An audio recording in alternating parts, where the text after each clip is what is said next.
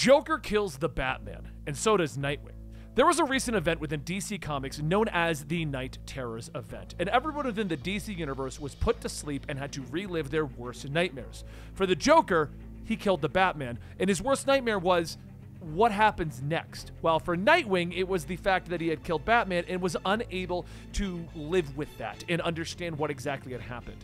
So now today we're going to bring you both Joker and Nightwing's worst nightmares from Night Terrors, where you get to see the adventures of them killing Batman. I hope you guys enjoy. As the world sleeps, there's a storm over Gotham as the forces of good and evil continue to battle their endless war. Batman tells the Joker that he'll never win, and the Joker laughs. "Oh, Batman, my dearest friend, don't you know that nobody wins at these? The fun is playing the game." Batman reaches out, and as he lunges for Joker, he slips, falling face first on the metal roofing. The Joker bursts out laughing. "That looked like it hurt. You might want to consider getting some shoes with better traction." But Batman doesn't move, and his body continues to slide down the wet roof. "You're gonna get up, right, Batman?" Lightning strikes as the lifeless body falls over the edge. "Did they make the roof more slippery or something?" And Gaggy the Clown tells him, "No, it's just the rain. Maybe?" The body lands with a loud crunch, and the Joker looks over, stating that they should probably check on him. Otherwise, they're just standing around on a roof like a bunch of clowns. As the three of them get down, they see Batman has yet to move. "Maybe he's just, unconscious," the Joker asks. They turn Batman's mangled body over, and the Joker realizes, okay, he's not unconscious. What are we supposed to do now? Did we just kill Batman? "We should, probably leave and throw the body in the trunk. I'll think of something." At the local diner, the Joker sits beside the dead Batman playing with his food when Gaggy says, "Maybe we should kill Superman next." Joker looks up. "And how are we supposed to kill Superman? Do you expect him to just fall off a roof and die like a freaking moron?" Gaggy chimes in. "Well, we should do something. How about we plan something a bit more fun?" 2 days later, aboard a large transport ship, Joker and his henchmen dress as pirates as the crew is taken hostage. Joker asks the captain, "What exactly are you transporting here?" The captain tells him, "Unrefined uranium ore." "Where is it?" "It's in the hold, but there's no security protecting it." "Really? We can just take the uranium ore?" "Yes, there's nothing stopping." The Joker sighs, stabbing the captain. "Tell the goons to get the plutonium." "Uranium? Who cares? I guess we'll make a bomb or something." A few days later, the bored and unkept Joker is eating his breakfast as Gaggy asks, "Do we have any plans today?" Joker sighs. "I was thinking about watching The Real Housewives of Metropolis." "You finished that yesterday." "I guess I'll start a rewatch." Gaggy holds up a newspaper with the headline, "Crime Wave Hits Gotham, Where is Batman?" "Look, we did it! And everyone else is getting rich while we do nothing. This is what you worked for your whole life, Joker." "What am I supposed to do now? All I want to do is watch Real Housewives." Gaggy gets up, throwing the paper. "This isn't what I signed up for. I could be henching for Mad Hatter right now." As the papers fall, one lands on Joker's lap, titled, "Jobs." The next day, John D., who is insomnia inside of Joker's nightmare, sits at his desk at Wayne Enterprises. "Our sphere of influence touches every living soul on the planet. It's tireless work, but it's worth it. We work while the world sleeps, is what I like to say. Full disclosure, the man who had your position before, Mr. Armstrong, was arrested for his role in the hijacking of a boat. You may have heard about that, and that's why we're in a rush to fill the position, and you seem like the right man." The Joker, using the false name Johann Kaiser, fixes his suit and glasses. Thank you so much, Mr. D. I can't wait to join the team. It feels like this will give me a real sense of purpose in my life, something that I feel has been missing for quite some time." Joker then takes a seat inside of his cubicle, and the first thing that he tries to look up is, where is all the money? But he gets invalid data request. Next, he tries looking up secret weapons projects, but that is also denied. At that moment, a voice calls out, "Caught you!" and the Joker panics, but a woman peers around the corner. "Sorry that I startled you. My name's Helen, and I just wanted to introduce myself. Make sure you're getting settled in, okay?" "I think my computer's broken. I can't access the money or the secret files. I need to access weapons blueprints or lists of people that I can bribe." Helen stares for a moment and begins to laugh. "I'm not sure what's so funny about that." Helen wipes a tear away. "You're making a joke about David Armstrong, right? Anyway, we should hurry. We don't want to be late for the meeting." Joker heads off to his first cubicle blue-collar meeting. A few mundane weeks later, Joker is pouring himself a coffee, telling the others in the break room that he used to work in a calendar factory. They tried to fire him for taking a day off. Also, he kidnapped the boss's wife. But as he gets no responses, his boss, Mr. Goodman, steps in, asking everyone if he could have a moment with their newest employee. As everyone clears out, Joker asks, "Is everything all right, Mr. Goodman? It wasn't my joke, was it?" Goodman tells him, no, it's not his jokes. Everyone enjoys them. What he wanted to talk about was his performance. Looking over his end-of-month reports, they don't really look like reports. They're just lines scribbled on pieces of paper. One image of one of them appears to be a man being deflowered by a dog, or maybe a boar, and the man is labeled with his name, Mr. Goodman. Joker flips through the papers. Really? I don't see that here. Strange." But before he could finish, Goodman takes the papers back, asking, "What are you even doing here? Because this work shows no indication that you have any idea how to even use..." But before he could finish, Joker grabs the microwave, bashing it over Goodman's head, turning it on. "You ask way too many questions!" The microwave fries Goodman's head, and Joker steps out as Helen runs over asking if everything's okay. She heard a loud noise. Yes, everything's fine. I left something in the oven. I'm going to take the rest of the day off." So the next day, the Joker is standing on his desk calling out to anyone who will listen. "You're all cogs in the machine that seeks to destroy us! We're bootlickers to a capitalist state that seeks to exert control over us! You do nothing! You serve no purpose!" But Mr. D, once again, Insomnia, walks up asking, "Can I see you for a moment?" Joker looks at Mr. D. "I'm sort of in the middle of something." "Yes, of course. When you're finished then, Mr. Kaiser." So Joker goes back to his monologue. "Your own families won't even mourn your deaths." After a few more moments of silence, Mr. D asks, "Is that it?" Yeah, I'm done, Mr. D. Let's talk." Mr. D brings Joker into his office, and he says that he might have heard about Mr. Goodman by now. He died yesterday. He was in an accident in the break room. Hit his head and, well, he's going to have the forever sleep now. Joker reaches into his trench coat, pulling out a gas mask. "You do say?" "Yeah, it's quite possible he took his own life." The Joker stops just shy of activating the gas strapped to him. "Wait, what?" Mr. D turns back with two glasses, and he laughs. "What they told me really is true. Mr. Kaiser, you really are a jokester. But let's be serious for a moment. You're a rising star. Bruce Wayne has even taken a shine to you. With Goodman dead, I need someone who isn't afraid to dedicate his whole life to the job. I would like to promote you to Regional Management Assistant Vice Supervisor." Are you sure?" "Sure as I've ever been, Mr. Kaiser. Between the arrests and the deaths, if we don't turn this ship around, Batman himself is going to pay us a visit here on the 9th floor." Yeah, you see, the problem with that is Batman is dead." You crack me up, Mr. Kaiser. A few more weeks pass, and Joker is presenting the month's quarterly reports, telling everyone that he isn't sure if someone forgot a decimal or a multiplier. "But this is bad. The last time I saw something this ugly is when they pulled Mr. Goodman's head out of the microwave." Everyone stares for a moment, and then they begin to laugh. "All right, everyone, that's enough. Go home. We're done for the day here." One of the girls stops before leaving, asking, "You know, a few of us are going out for drinks. It's Randy DeMico and Shipping's birthday. Maybe you'd like to come?" So a few hours later, the Joker is yelling, "Who's having another with me? Anyone? Who's gonna drink with me? Helen? Helen! Drink with your boss, Helen! Helen!" But everyone quietly and awkwardly clears out of the bar, with the Joker scoffing. "If you didn't want to drink with me, that's fine anyway. I was gonna poison them all!" When the Joker leaves, he notices a couple of men following him, and he begins to run down an alleyway. As soon as he turns the corner, he's cracked in the head with a bat, and the group of men begin to kick the crap out of him. You've all just made a very big decision in your lives. Very big!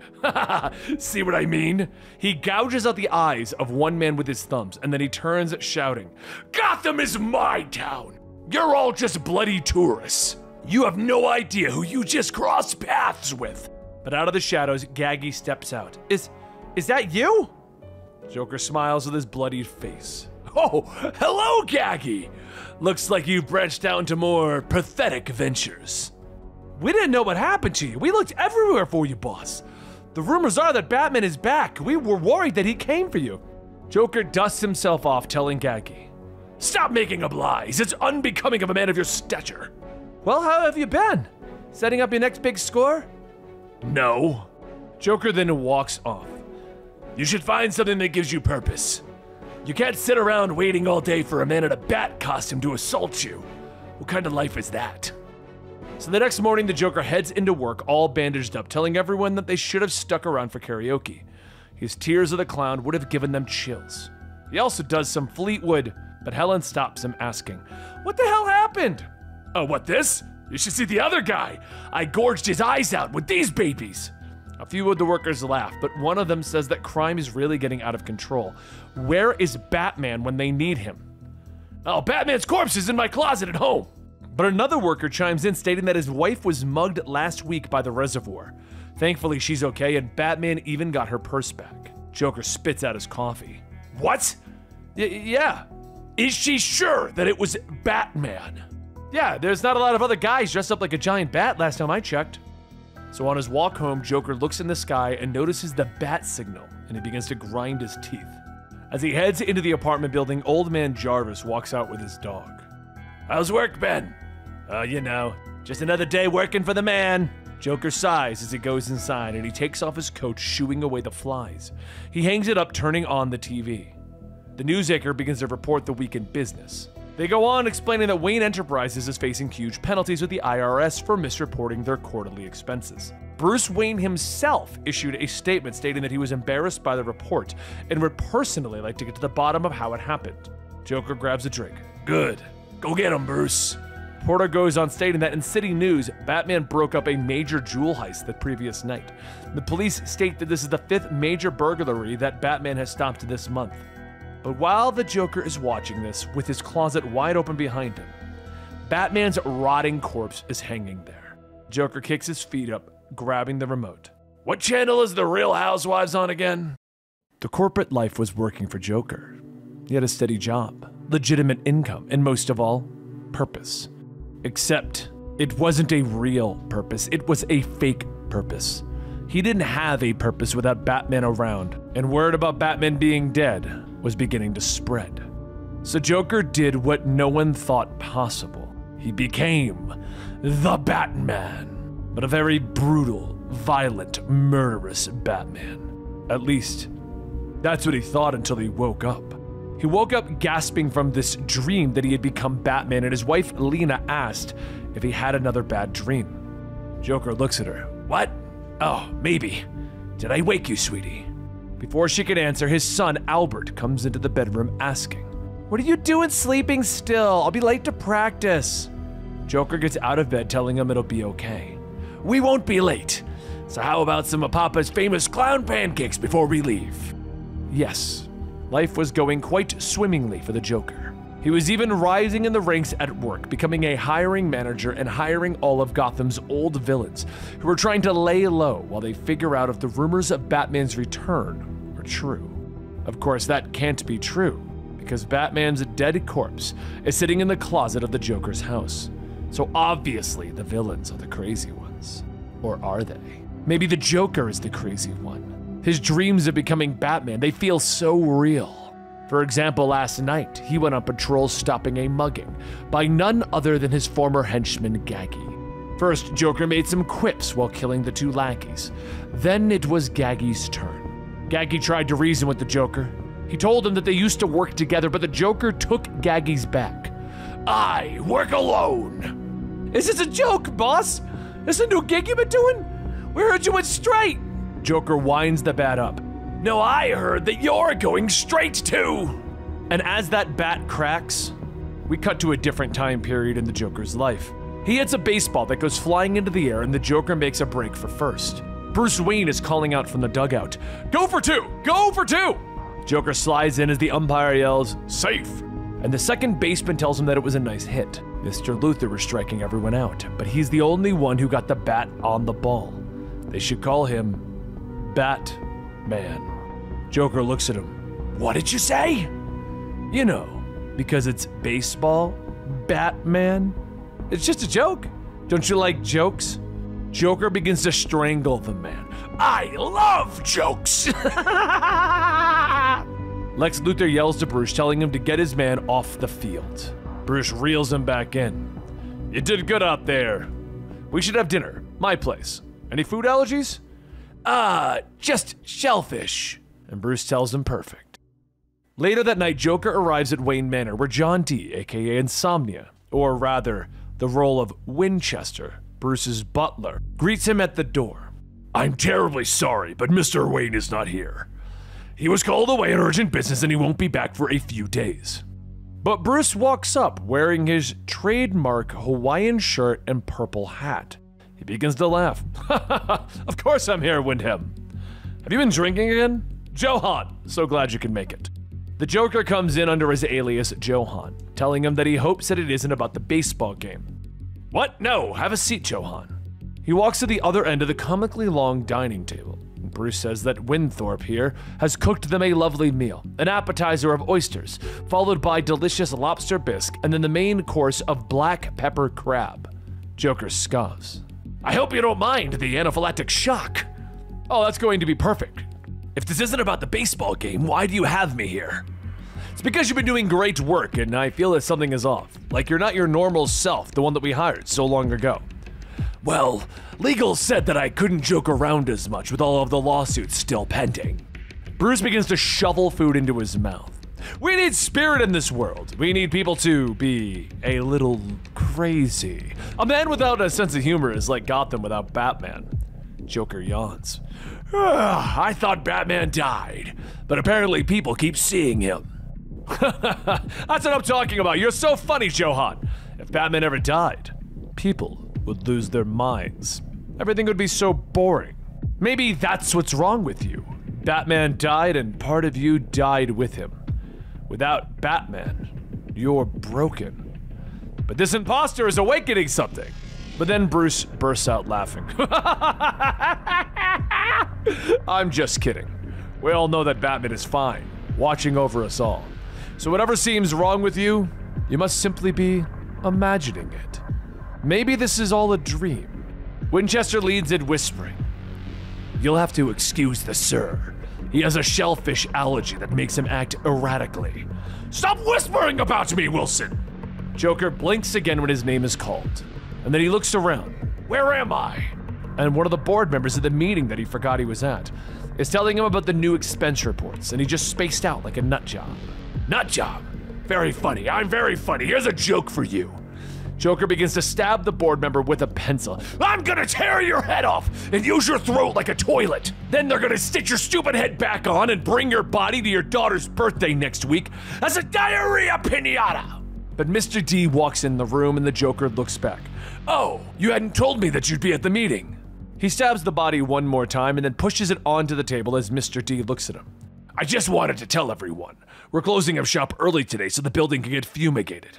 But I'd like a word. Is everything okay, Johan?" Joker straightens his jacket. "No. Bruce Wayne told me something at dinner and it's been bothering me. But it's nothing. I'm just being silly." Mr. D tells him that HR warned him about being silly, but keep in mind, Bruce loves to play tricks. "He likes to get into our heads. You know how trillionaires are. The important thing is to remember how much you love your job." Joker heads home for the day, and when he enters his home, his worst fears come to life as he sees his son Albert has discovered Batman's body in the closet. He quickly begins to stuff the rotting corpse back in. "Don't you ever go in there again! You know the rules! Why aren't you in school?" "It's nighttime and I'm sick. Why is Batman's dead body in there?"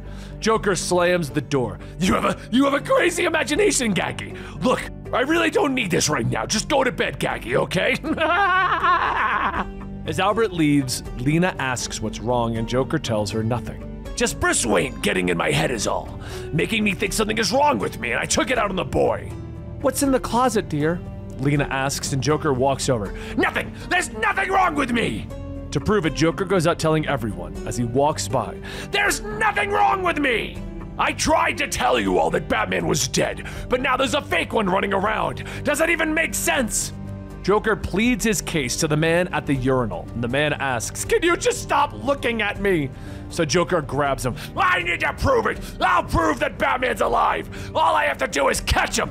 He hurries to the hardware store, breaking and grabbing several items and recreating his toxin before hiring some men to pretend to rob somebody.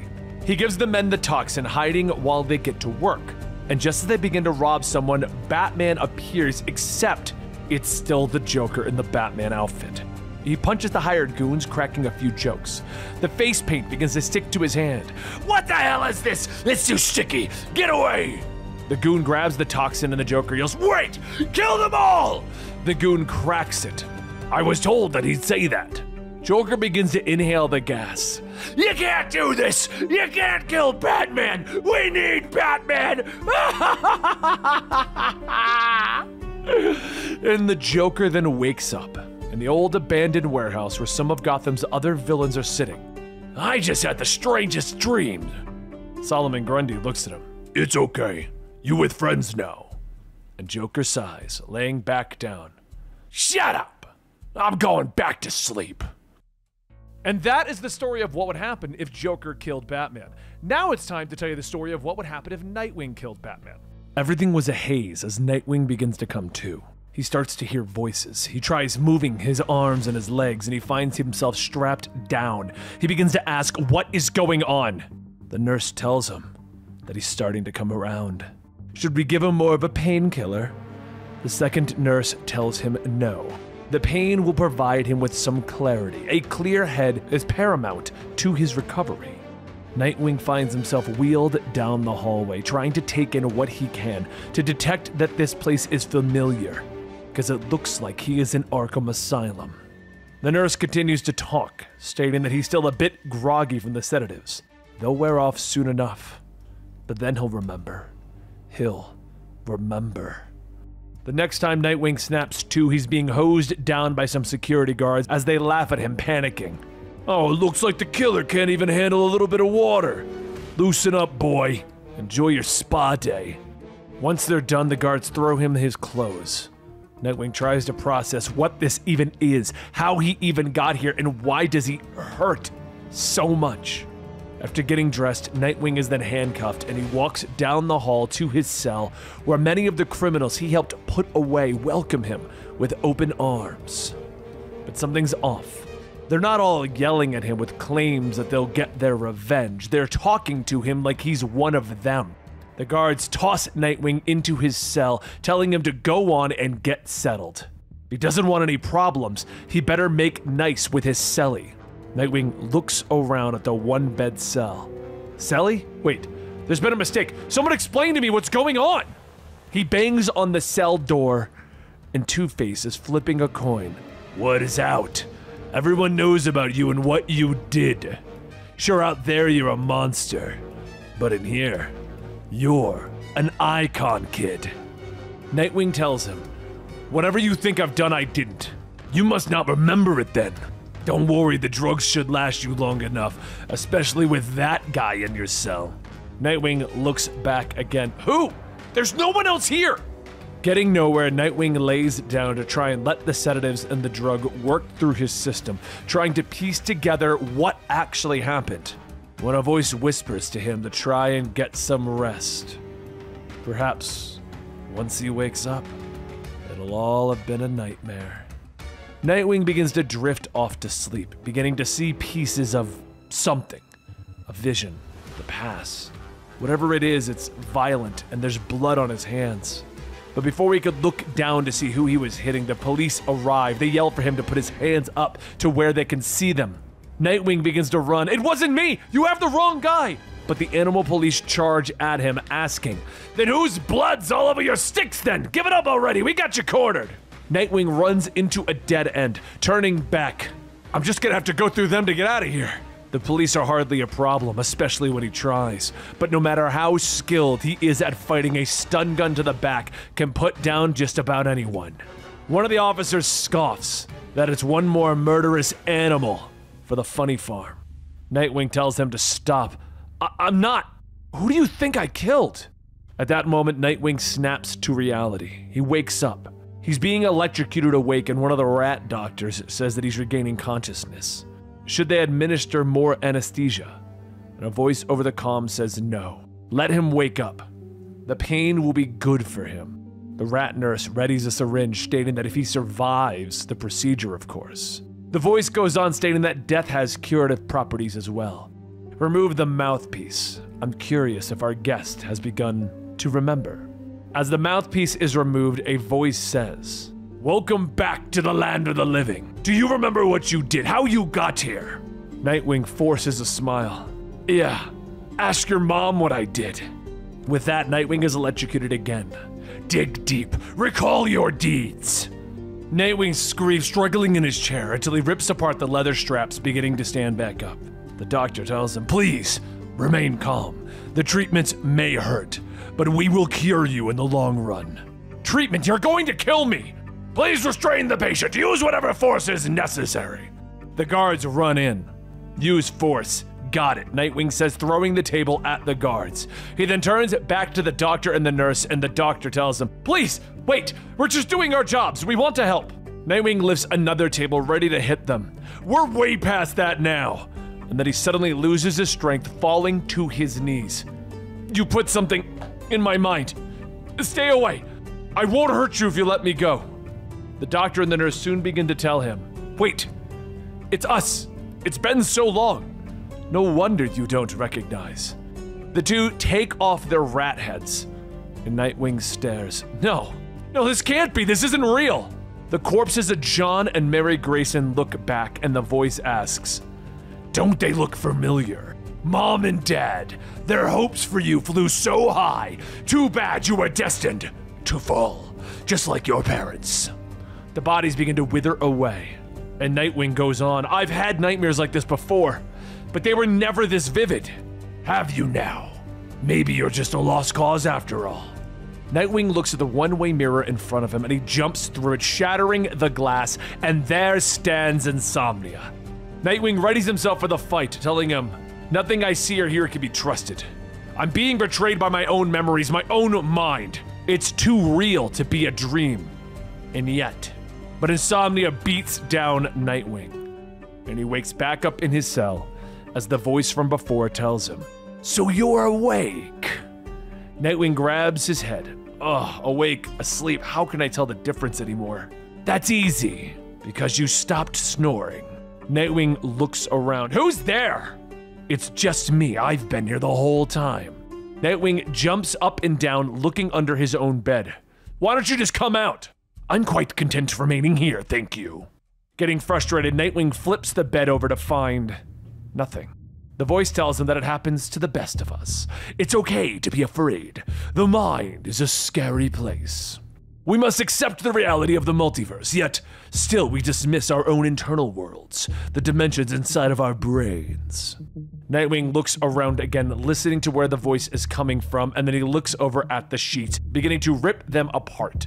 Once the shredded linen falls to the ground, Nightwing looks again, and a paper-thin Jonathan Crane stands there. "Surprise, it's me, your old pal Scarecrow. I should have seen it sooner. This is all your doing. How'd you do it, Scarecrow? A new strain of fear gas? Sorry, but I'm fresh out. If I'm good, they might give me my stash back on discharge. See, I'm nearly ready to return to the outside world, but you... It's going to be a long road. We all know what you did, and we're all impressed." Suddenly, it sinks in. Flashbacks beginning to inform him of what happened. Barbara was there asking, "What did you do? What did you do, Dick?" And Nightwing begins to realize what happened. He begins to cycle the thoughts through his mind. No, it wasn't me. He slams his fist on the ground as Scarecrow tells him, "Denying it won't change the truth. You killed Batman!" Two-Face begins to laugh maniacally. "You succeeded where we all failed, kid. A bit irritating, really. Nightwing gets back up. No, this is all in my head. Sure, because you already knew that you'd done it. You tucked the memories away, but they stick around. Out of sight isn't out of mind. Nightwing begins to look around. I need to get out of here. I have to prove I didn't do it. A Scarecrow grabs him. I was hoping you'd say that because I have a plan. I've made a map of the building, but the building has a nasty habit of changing when you're not looking, making cartography difficult. We're currently here, or maybe there, or we could be over there. As Scarecrow begins to go over his map, Nightwing tells him to be quiet because he can hear the guards coming. He hurries over and he can hear 2 guards dragging someone, and one of them complaining that they can't drag her on his own. She's like 90% metal at this point. Nightwing looks through the food slot to try and figure out who's being brought in, and when he sees who, he yells out, "Put her down!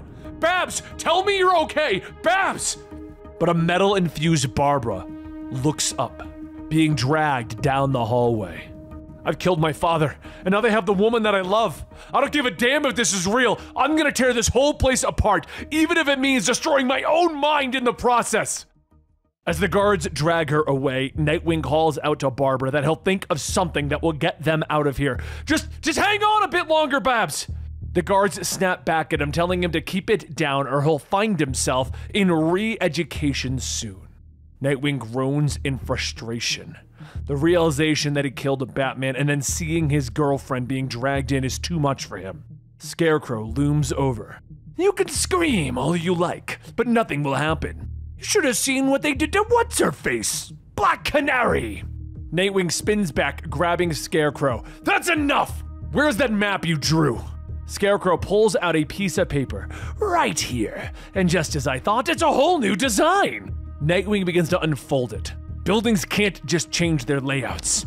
He looks down at the completely new and insane design, complete with Scarecrow and Nightwing holding hands in the bottom corner. This makes no sense.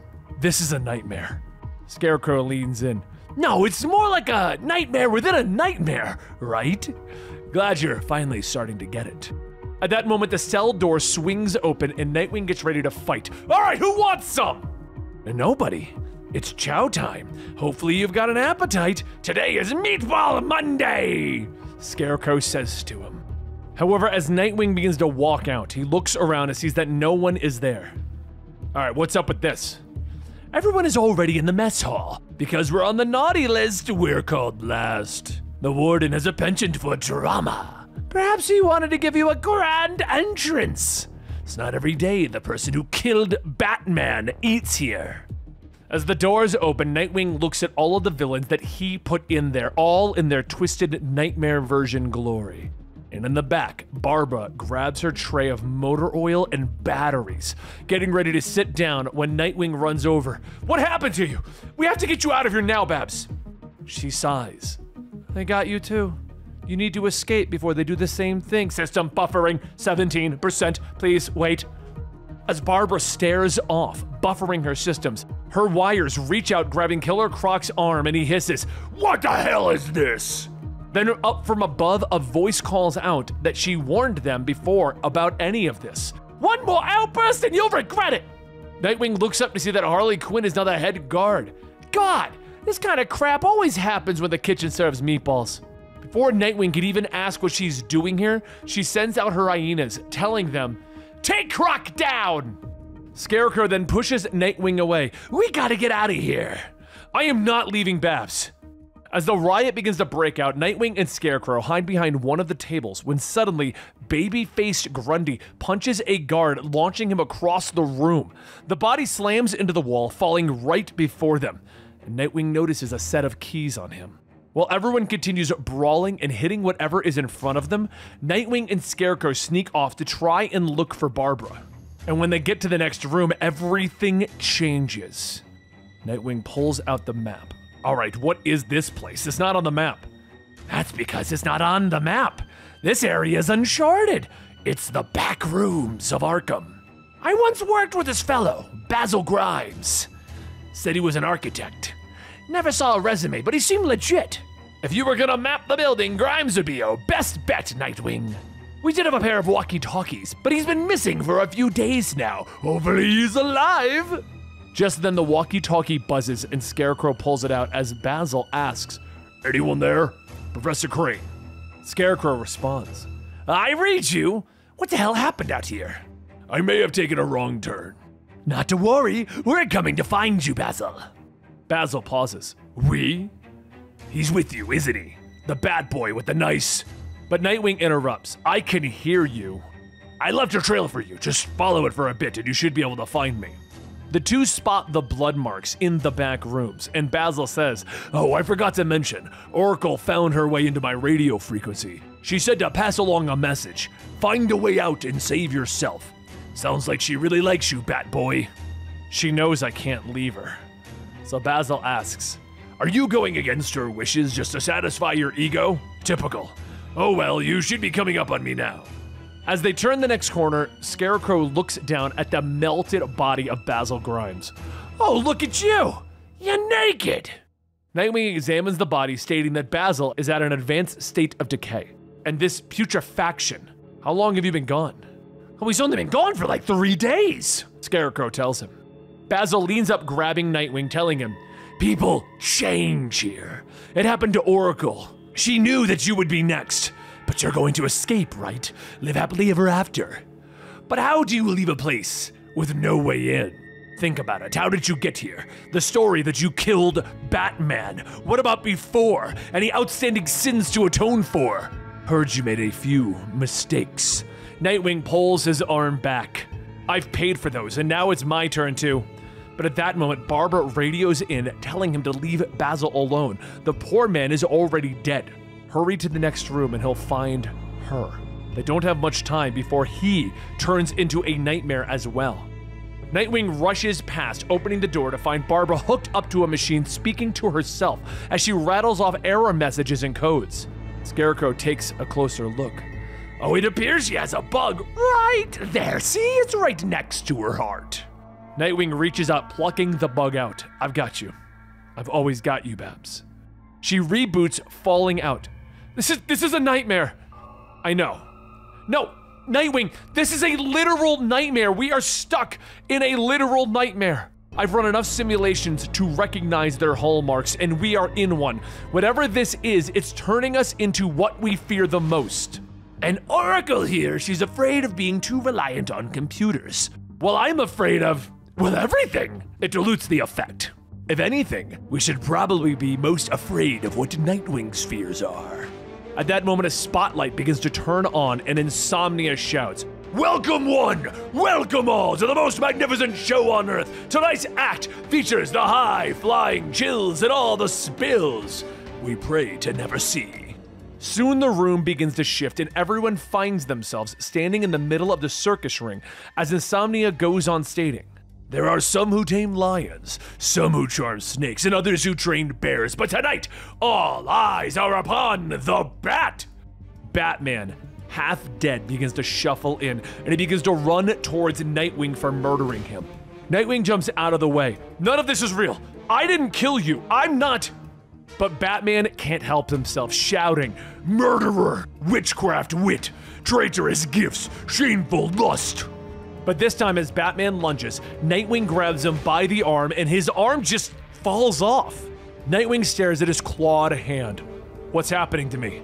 Vile, lonesome crust, Batman says, laughing at him. Barbara throws her wiring out, grabbing a hold of Batman, calling out to Nightwing, You're not a monster, even if you're turning into one. Nightwing begins to run forward, jumping with both feet forward, kicking a giant hole into zombie Batman's chest. Insomnia laughs. The crowd to behold, the elegance and power of a flying Grayson. Come on up, take your place in the spotlight. Make your parents proud. Nightwing climbs up to the high-flying location, and he sees Insomnia's face change to that of Tony Zuko, the man that changed his life forever. Naturally, his face still haunts you. Maybe we should turn the heat up. What do you say, Nightwing? Nightwing grits his teeth, launching forward.